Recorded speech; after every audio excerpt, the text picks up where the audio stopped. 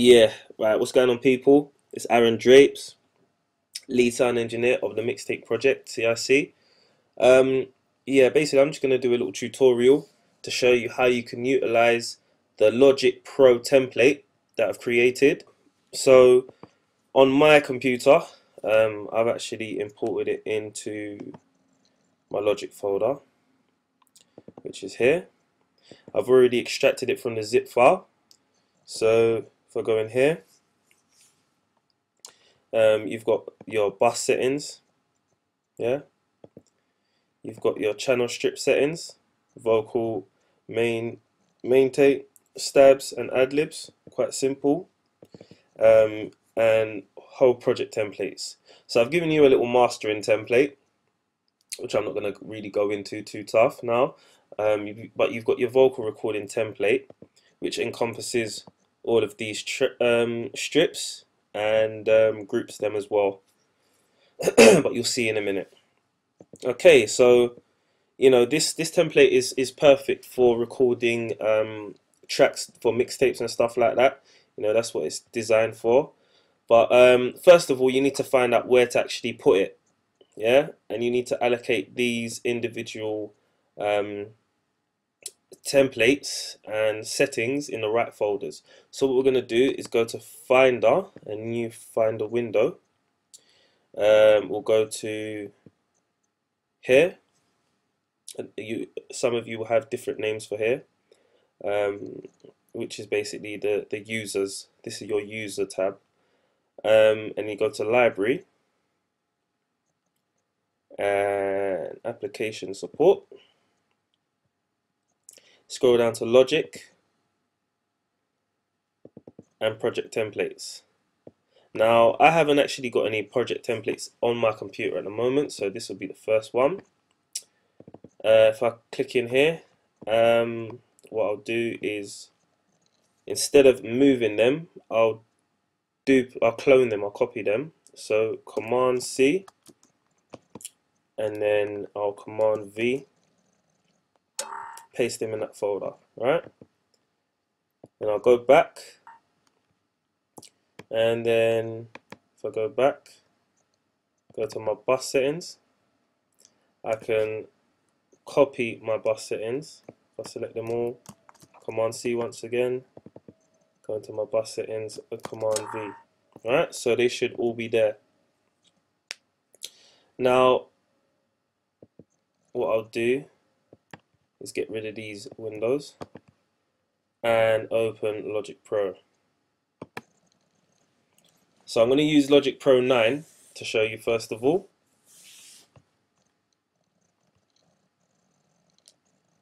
Right, so when Logic is opened, you should see your templates here.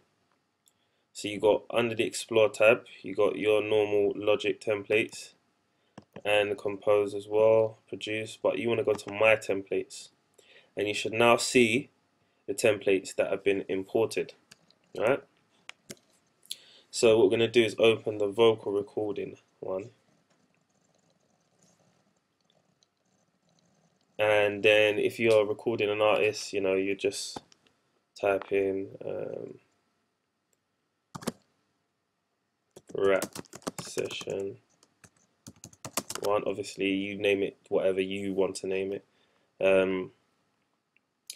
You might want to create a folder if you haven't already, to keep everything organized, because if you leave it to just build up, it's not going to be good for you. Okay, so I'll just put mixtape project sessions, right? Cool. And then save. Okay, so you should be able to see that on here we've got everything lined up. So if you had the instrumental, I mean, this is very basic, this is just very basic, but I've lined up everything. So you've got the instrumental at the top. There's also a channel EQ on that channel. If you double click it, you'll be able to bring it up, and it just, I just dipped out the midsection of it so that it gives room for the vocal, because you want to make space for everything, don't you? So yeah, that's already done. Now on the first track underneath that, vocal 1, this is for your main vocal, yeah?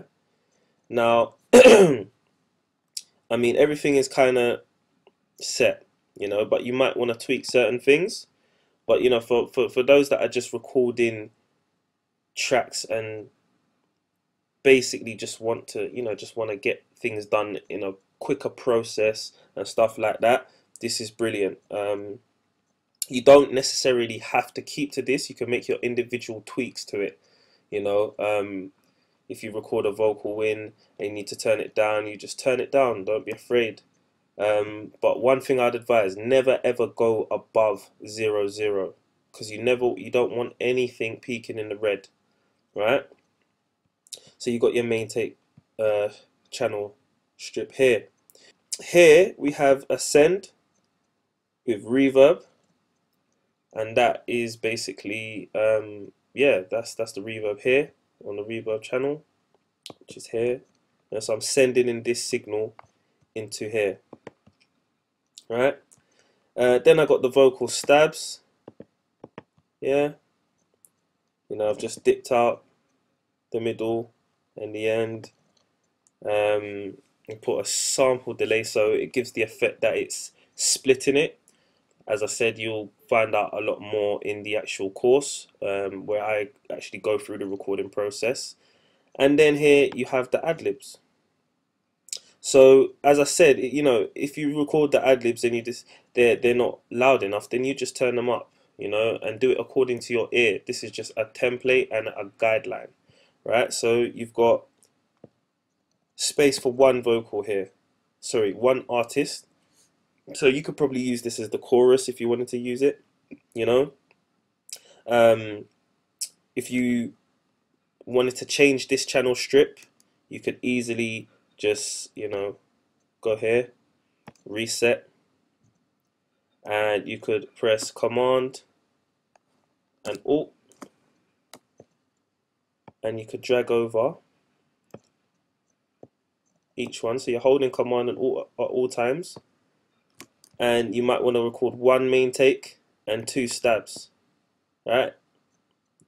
Make them the same level, and you might want to spread them left and right for a chorus, you know. So what I'm basically trying to show you is that you can change it up, you know. It's just a guideline, and you can near enough do exactly what you want to do with it. Yeah, so you've got the main take and the stabs and ad-libs on vocal 2 as well. So this one, where it's got the 3 tracks, you can see that they're all on bus 3, which is allocated to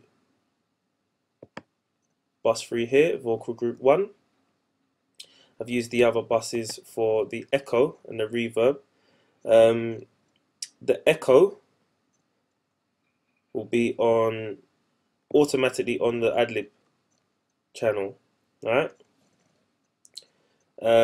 Yeah, so basically, you know, I've grouped these together, and it just kind of gives you more control over the whole set of vocals once you've done that. So, you know, if you recorded the, you know, the main and the stabs, and then it would go through here, the signal. Now I've added a little bit of brightness to the top. It might be a bit too bright for you, so you might want to turn it down, you know. I'm just trying to show you that you can amend it exactly how you want to. I've put a little bit of reverb on here, you know. I've sent a little bit of reverb into that group, yeah. So if I press, you know, chorus, if the chorus was recorded into this channel, into these channels here, and then it's sent over here, then yeah, basically I just rename it chorus, and then these set here might be, you know, your artist, so that will be your artist main, stabs, and ad-libs, and then that would go into vocal group 2. So, you know, if you had an artist, you know, rapper 1 or rapper verse 1, yeah. So it's just a clear indication. So, you know, you've got here, and the good thing about it is you can also color it. So if you press Alt C to keep them together, you know, to organize things, you can do that. Yeah, and then you can also do it with this as well. Alt C. It's another thing that I like to do. Alt C again. Yeah, so you know, that could be the first one. Let me make sure that corresponds with the chorus. So here, that's blue, so that one could be that one. This one would be this one, and this one would be this one here. So it's all corresponding, yeah. Now all of these tracks. So if you had, you know, your chorus and you had 3 different rappers, yeah, your chorus would be here, and your 3 different rappers' grouped vocals that are here would be on these ones, and these, all of these are then grouped onto an additional one at the end. And you can notice where I've taken out the bottom end here. It's just to further clean the vocal, basically. Like I said, there's a bit of brightness there. You might want to turn it down a bit. It depends on your microphone, really, you know, to get the clearness and the clarity. And also, if you're using MP3s, they might not necessarily be, you know, the top end of the MP3 is already compressed as opposed to a WAV. So, you know, you don't want to have too much brightness on the vocal at the top end when the instrumental is dull. So that, in that case, you might want to turn it down. If it's a WAV, it might be a bit different. But just amend according to your ear and what you think needs to be done and what you can hear. Right?